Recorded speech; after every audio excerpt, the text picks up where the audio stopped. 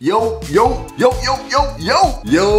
what's good? It's your boy Sid, back at it again with another video. In this video right here, we're going to be discussing WWDC 2021, man. If you're new to the channel, my name is Sid. It's your boy Sid, obviously. Yo, thank you for tuning in. We're going to hop into a few keynotes that has a lot to do with this WWDC, man. Because honestly, I'm excited for what's about to come with iOS 15, and I hope you are too. Everybody was really hyped because they thought, yo, where's the MacBook, man? Ain't no new MacBook. If you're tuning in to the channel to see if it's a new MacBook, I'm sorry to burst your bubble. There's no new MacBook. But we got a lot of exciting software coming up. I'm really excited about it. I hope you're excited about it. Let's go ahead and just hop straight into it. Yo, real fast though, real fast. Before we hop into it, let's just go ahead and do a moment of silence for the like button real fast. Just a moment of silence for the like button.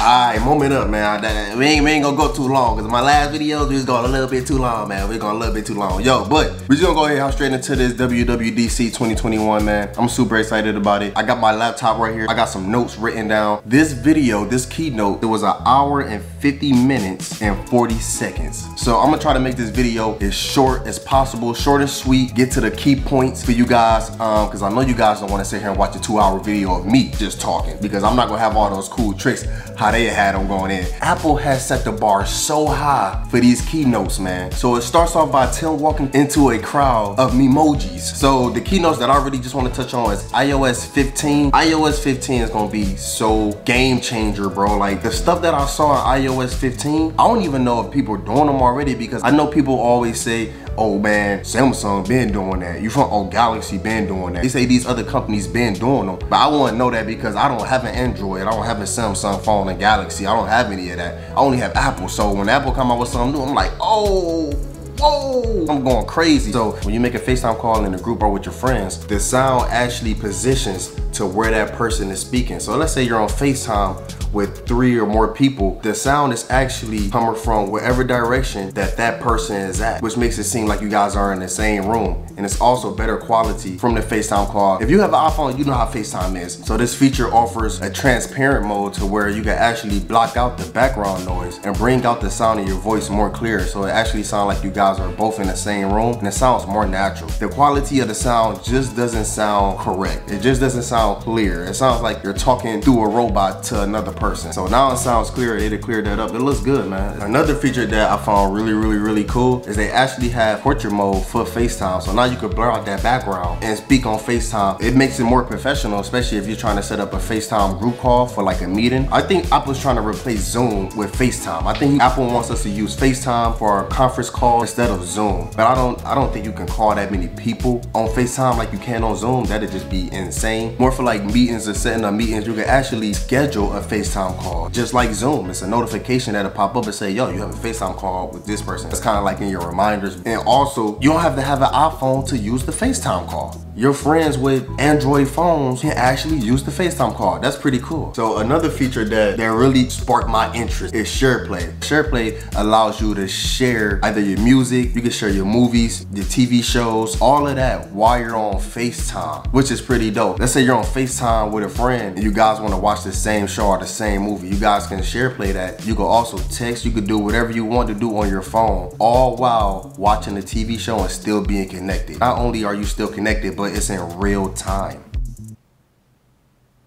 It's in real time, bro. No lags, bro. I mean, I'm guessing that all depends on your service and how good your Wi-Fi is, but that's in real time, bro. Like, that's dope, man. I ain't even gonna lie, bro. So let's say you're watching a movie with your friend. You can also share that same content to your TV, to your Apple TV. So that's pretty cool as well. Not only are you streaming your favorite show or your movie on Netflix with your friend on FaceTime or friends on FaceTime, you can also put that on your TV. You can stream the show at the same time in real time. And if you guys don't want to interrupt the show by talking through the phone, you can also go in your text and text the person while everything is still happening in real time. which is pretty cool. I run into this problem a lot when I'm on the phone with my grandma and she doesn't know how to do something with her phone. She can actually share her screen with me, or I can share my screen with her and I can show her exactly what I'm doing while I'm on FaceTime with her, and she can see what I'm doing, so that way she can know how to do it once we get off the phone or while we're on the phone. That way she can have a visual of what I'm actually doing. Screen sharing is actually dope. Let's say you have a future roommate, you can actually share your screen so y'all can be looking at the same apartments. That's pretty dope right there, man. All right, so one thing that I found that was really awesome. So Craig took a picture of a whiteboard and he literally copied the notes that were on the whiteboard and he dragged them over into an email and sent them off, which is really cool. He also took a picture, or he actually zoomed in to a picture that his friend sent him, and he copied the number,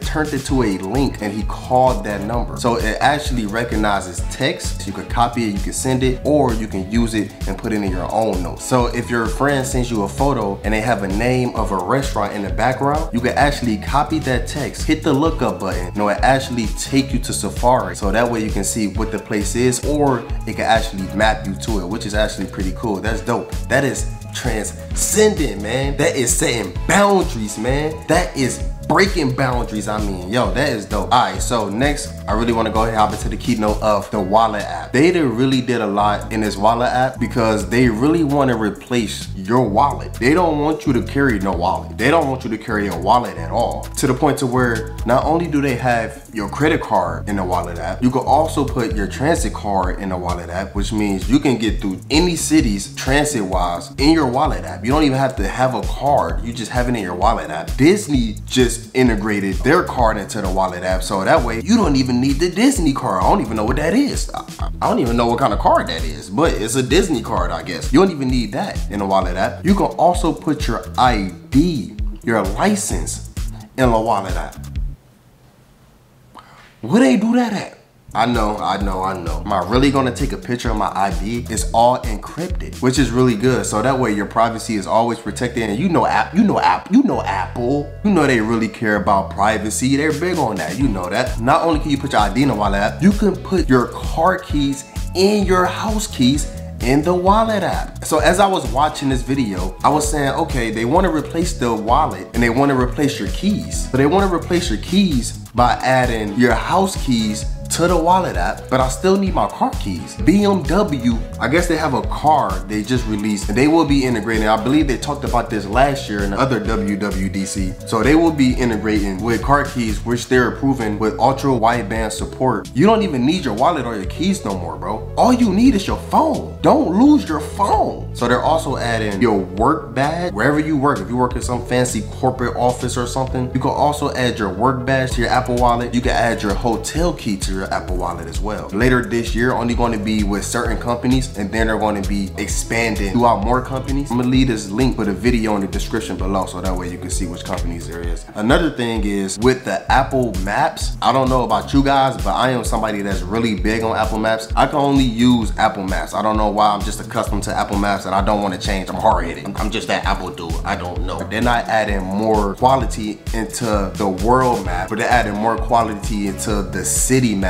to where now it actually gives you direction. When you're on foot, you can actually put your camera up and you can scan the area, and it will actually give you directions to tell you where to go when you're looking for something if you're lost, which is pretty cool for me. I was in New York a few weeks ago. I was lost and I was trying to get somewhere. I got off the train. I was trying to get to Town Square and I was lost, so I had to actually look for it to get there. The Apple Maps works really well, especially when you're on foot for the walking direction. So just to have that integrated into that is pretty cool. We already know that Apple's really big on health, so they do a lot of things with their watch through the health, with their phone and all of that good stuff. So where it's tracking your steps, it's actually pretty cool because now you can actually share your information directly with your doctor while it's being protected. So you don't have to worry about sending information about your medical to your doctor and it's getting interrupted or intercepted by a third party, and now your information is out there. So nobody can see this information except for the people that you share it with and you. That's it. Apple can't even see this information, which is pretty cool because let's say something's going on with my grandmother, but she has no no way of telling me. As we're sharing our health profile, I can see that her balance or her steps or her heart rate has been off, and I can check on her for that. So I'm gonna go ahead and talk about one more thing before I end this video, and that's the transition from your